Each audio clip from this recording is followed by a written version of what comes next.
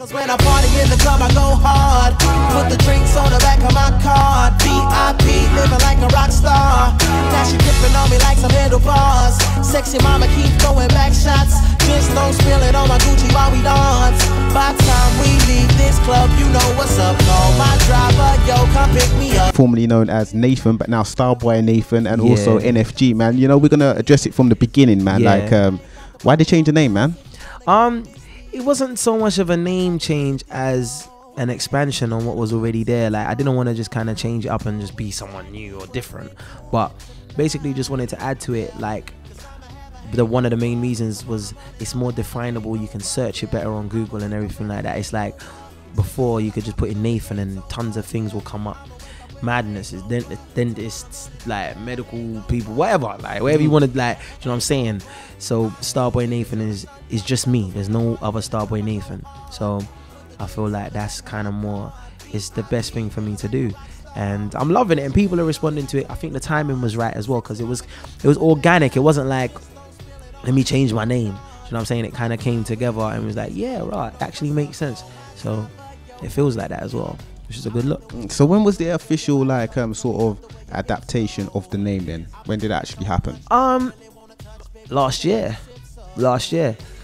Well, yeah, it was just kind of last year. We was thinking, we were just revising the whole thing, and it's a name that I had in the pipeline for about 4 years. I wanted to have a cool, like, we were actually going to change the name of my record label to Starboy Records and do clothing, Starboy clothing as well. And it just ended up being the name before all of that, because that was an idea I had from like 3 or 4 years ago, and then we was talking about it. He was like, how about Starboy Nathan? And it kind of stuck. Little black dress with a body on 10. Know you wanna dance with me. What it is. We could drink all night. Got the bottles on ice if you wanna get misty. What it is. I love it when you dip low.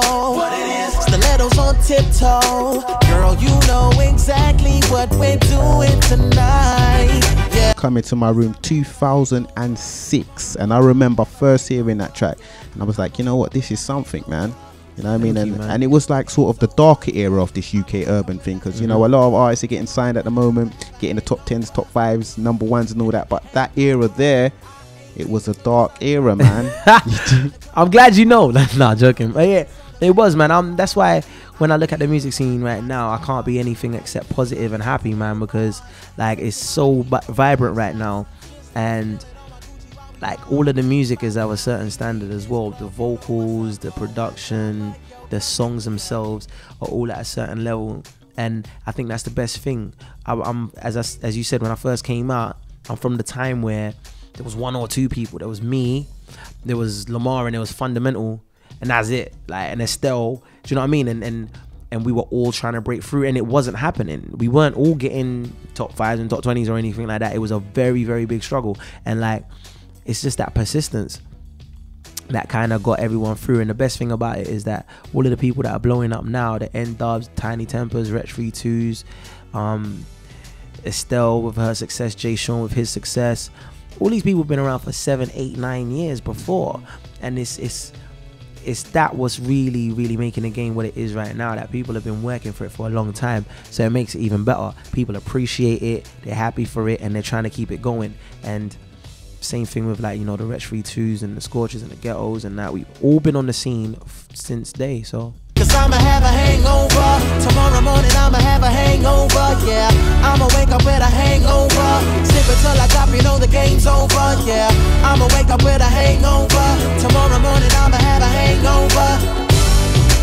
Hangover.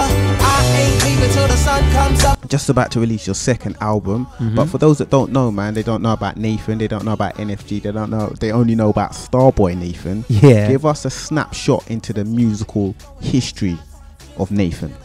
It can be summed up by the first album, which is called Masterpiece. Masterpiece was a collection of the best stuff I've written since I've been born. Like when I made my album, when I made the first album, by the time I finished the album, I was 19, and it was like all of my best work. It was like my life's work up until that point, which is not a lot, obviously, because I was young and I was a teenager, but it contained the first song I ever wrote, which was a song called What's Your Name. It would contain the first song I ever got like proper radio play, which was Come Into My Room. The first love song I ever wrote, which is a song called They Can't Take Me Away.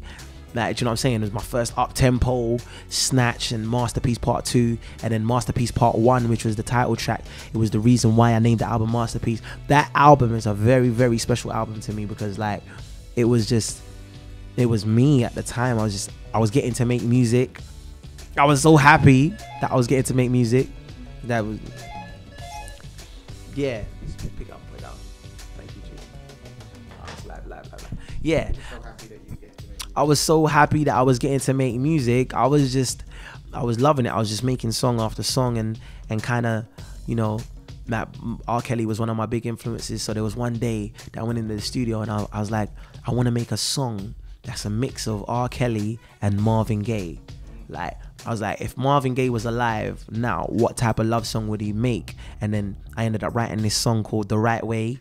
And it was I really, really enjoyed making the album. And I look back on it now and people call me, like I got a call like last week and it was like, someone said to me, I was listening to your Masterpiece album today, man. That album was mad, you know, like had bare jams on it. And I'm like, that's like one of the biggest compliments ever, because it got released like 3 years ago now. Do you know what I'm saying? And a lot of people strive to make an album that people can come back to. You know what I mean? An album that's not just of the moment and that's not just current, you know, and that's why I'm really happy with the album and I always will be. I like the way you're walking to me, girl, your body's talking to me, love the way your hips go.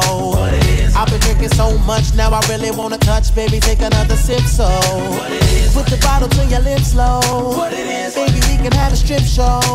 Girl, you know exactly what we're doing tonight. What's taking so long between albums? Alright, the main reason why it took so long between albums is because I felt like I did everything I could do with with Masterpiece, the album, and I didn't want to just go through the same process again and then make the same album, because it's not going to be the same album. It's not going to have the same sentiment. So I was like, instead of trying to duplicate Masterpiece, making Masterpiece Part 2, the album, Volume 2, and just using the same formula, I wanted to go different places, grow, work with new people, kind of grow as an artist, and then try and make an album from a different place. And that's what I did with 3D. I like just grown so much, made so many different new friends and new people, and got experience as a writer as well. And that's kind of helped me make this new album, 3D. And plus, this one's special to me in a whole different way. It kind of sums up. It's like affirming the fact that I'm still able to release music and I'm still in the game after like being in it for 8 years. And like, you know, a lot of people would not get a chance again after they released the album a long time ago. The first song came out, Come Into My Room, got promoted in like 2004. So it's been a long time, and 3D stands for determination, dedication, and desire. And it's just like, that's what kept me here. That's the reason why I'm here right now. So it's a special album to me in that way as well. Cause I'ma have a hangover. Tomorrow morning I'ma have a hangover, yeah. I'ma wake up with a hangover. Sip until I drop, you know the game's over, yeah. I'ma wake up with a hangover. Tomorrow morning I'ma have a hangover. Hangover. I ain't leaving till the sun. We were just talking about the album beforehand, 3D, determination, dedication, and desire. Now that says a lot with that title, man. Was there ever times like sort of you had a lot of time between albums? Did you ever contemplate like quitting or doing something else outside of music? The hardest thing that has been for me is that I knew I was never gonna quit. It's just like, what's gonna happen in it? Like, it's so peak. Like sometimes, like you can feel like you exhausted all of your options, so you're like, what am I gonna do? Because I'm not gonna quit. Like, do you know what I'm saying? It's like, so it gets even more difficult, because a lot of people, like, the hardest part is when they're like, there's nothing else I can do, and then they quit. I'm gonna have to try and do something else. Whereas if you actually have exhausted all of your options but you decided you can't quit, it's harder because there's nothing else that you can do. So it's the determination and dedication and desire is the reason why I decided to call the album that, is because, as I said, it's like the reason why I'm here right now, the reason I'm able to make music, and all of those sentiments come out in one song or another on the album as well. So the current UK R&B scene, man. Yeah. What's Starboy Nathan's take on it, man? Because you know, there's not a lot of actual R&B being made. There's a lot of dance stuff at the moment as well. And I see that you're kind of keeping it more conventional, man. But what's your take on the current UK R&B scene? First of all, I think it's better than it's ever been because there's better artists. You can talk about Tayo, you can talk about McLean, you can talk about Tale, you can talk about Loic, you can talk about Bluey, you can talk about myself. Like, that's more than it's ever been. When you really check it, that's more than it's ever been.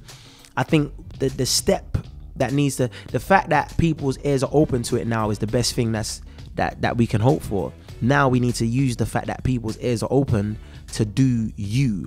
That's why with like Hangover, I'm doing me. Like, I'm doing a song that just epitomizes me. It's fun. And for the first time, even like on Masterpiece, there wasn't really any songs like Hangover. And I've grown as an artist because like I know how to put my personality into music now. Like when I'm going out and I'm having fun and it's just a vibe. So I think now for all of the artists, because we see, like, I talk to Tele a lot, I talk to Loic as well, like, and it's like, because we see an opening, you want to try and exploit the opening. You want to try and get people, they know you can get a #1 or something like that if you have the right song. So you try and exploit the opening, but then sometimes you can end up making a song that's tailor-made to try and get on radio. Then the song don't get played on radio. Then you've alienated your original fans that you had, and you're in a great, no one ain't rocking with you. That don't make no sense, innit? I was never gonna do that. That's why I was like, do you know what? I want to keep it real. Like Diamonds for me is like a step on from Do Without My Love and those songs. Like it's that same Nathan. Hangover is a slightly new Nathan as well, but it's not just dance. Don't get it twisted. I do have those dance songs on my album and stuff like that. Like, because I want to show that I can tear that down as well. It's a thing where you wanna bring your own creativity to that field as well. But I don't wanna make other people's type of music to try and break through. You know what I'm saying? Which is why I'm happy that I got to do a video for Hangover. I got to release a song like Hangover. And I think like people are kind of looking at R&B like it's a dirty word. Like that don't make no sense, because when Usher does music, people want to hear it. When Chris Brown does it, they want to hear it. But from the UK people, it's like it's got to be dance music. No. I ain't on that. So I'm trying to keep it real. No queue, go true, straight through the entrance. And now I'm looking for a shot, no death wish. Whoa, I said the VIP's like Downing Street. Do you wanna get elected? I got the juice, babe, and a beverage, and everything's on ice like a pendant. Whoa, and now I'm looking for some wretches. I'm trying to strike, don't be trying to get defensive. You know, you got the latest single out at the moment, Hangover, featuring Wretch 3-2. Yeah, definitely bubbling nice. And, yeah, you know, man, a lot of people talking about it, man. Break down the single, man. Is that from true experience? To be honest, you see with Hangover, I don't even drink. People that know me know I don't even drink that much. I might sip a vodka and cranberry or a Disaronno with apple juice. That's the wave, by the way, Disaronno and apple juice. Or the Disaronno and Welch's Grape. That's the Starboy drink. Like if you get the Disaronno and Welch's Grape, yeah, that's the Starboy mix. Like that's mine. Yeah, you can have it though. You can taste it. It's live, innit? Like straight, trust me. But anyway, yeah, I don't really drink that much after saying all that. But it's just about going out and having a fun night. Like last year, I was in the club Alto with me, Wretch, Chipmunk, and we was all raving it up, and we just all let go, and it was just a fun night, innit? And that night inspired that song.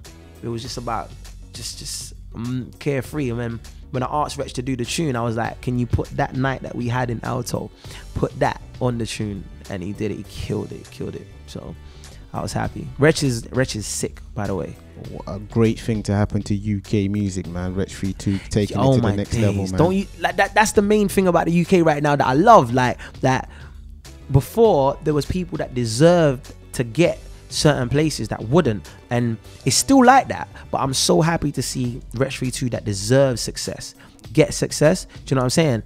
And it's a next step in the evolution, man. Exactly. Hangover, I ain't sleeping till the sun comes up. Oh.